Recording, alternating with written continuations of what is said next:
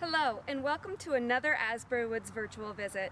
My name is Melissa Goodwill, and today we are in my backyard, where in just a few short weeks, this entire field is going to be covered in native grasses and wildflowers, and it's going to be crawling, quite literally, with all sorts of interesting bugs, beetles, spiders, and more. Today we're going to be talking a little bit more about some of the beetles that may call this field home.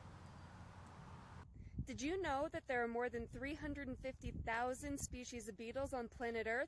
That's a lot of beetles. They make up 22% of all known species on Earth. By comparison, there are less than 7,000 known mammals. Beetles play important roles in the ecosystems where they live. They help with decomposition of dead plants and animals. They are key links in many food chains, and predatory beetles help to control insect populations. One of the most recognizable beetles is the ladybug. There are actually more than 400 native species of ladybugs and lady beetles in North America. Like many other insects, ladybugs go through complete metamorphosis.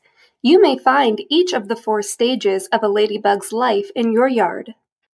Ladybugs are primarily predators, enjoying meals of aphids and other small insects. They are great for helping to control insect populations in your gardens. Ladybugs are so good at controlling pests that in the 1970s, the United States decided to import some of their relatives from Asia to help with agricultural pest control. Unfortunately, these beetles quickly transformed from agricultural problem solvers to problems themselves. Now considered an invasive species, these are the beetles that invade many people's homes each winter. An invasive species is a plant or animal that is brought to a new ecosystem, often from another country, that negatively affects native plants and animals in their new environment. Invasive species often outcompete native plants and animals for food, water, space, and other resources. They may also introduce diseases to native species. Both of these are true of the Asian lady beetle. Since the Asian lady beetle was released, native ladybug populations have been steadily declining. Some species are feared to be extinct. Today you are far more likely to see an Asian lady beetle than a native ladybug. So how can we tell native ladybugs from the invasive Asian lady beetle? The biggest clue is the M-shaped marking that is present behind the head of the Asian lady beetle. Native beetles do not have this marking.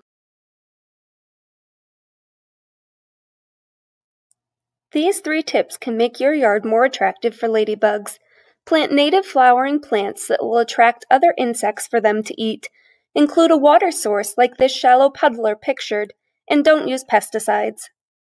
You can also become a citizen scientist and help researchers track different species of ladybugs that you may find.